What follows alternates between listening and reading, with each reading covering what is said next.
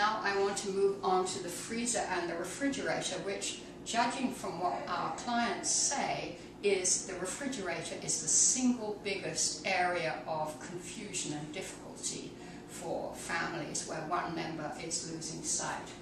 One of the things that most annoys people who've lost sight about the refrigerator is, of course, their loved ones not putting things back in the right place. So these are three little refrigerator or cupboard bins, and we've put a big initial letter on the front, D, meaning dressings in this case, and it also has dressings here in Braille.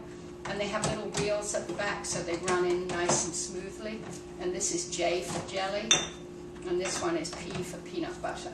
And you'll find that people put things away much better if there's some kind of a visual reminder of where you want them to put them.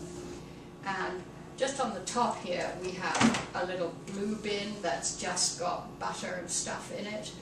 One thing that clients find works well is that if you have some favorites, some things that you want to be able to find during the day, perhaps when your family are out, if you take maybe either one little bin on a shelf here, or maybe take one of these areas in the door, and that's yours, and you put all your favorite drinks and snacks there, you've containerized your favorites. The freezer is another area which people find really difficult to manage.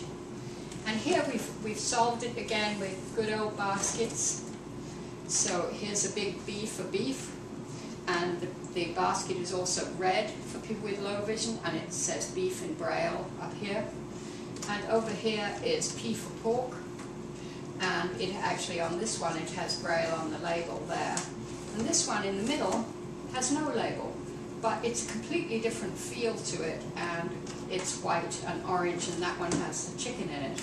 And up here, different again, we have a big vegetable bin in the middle, and then on this side is fruit, and on this side is bread products. So one bin in the middle, and you've organized the upper shelf of your freezer. And then in the door we keep sugar up the top and nuts down the bottom.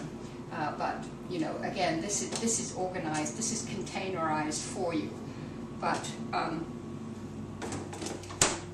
so that's the freezer. So in general, if you have somewhere you want to start, buy a couple of trays.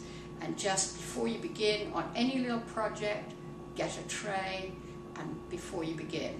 And you will be amazed at the amount of frustration that you save, whether you are changing a battery or peeling an onion or pouring a drink.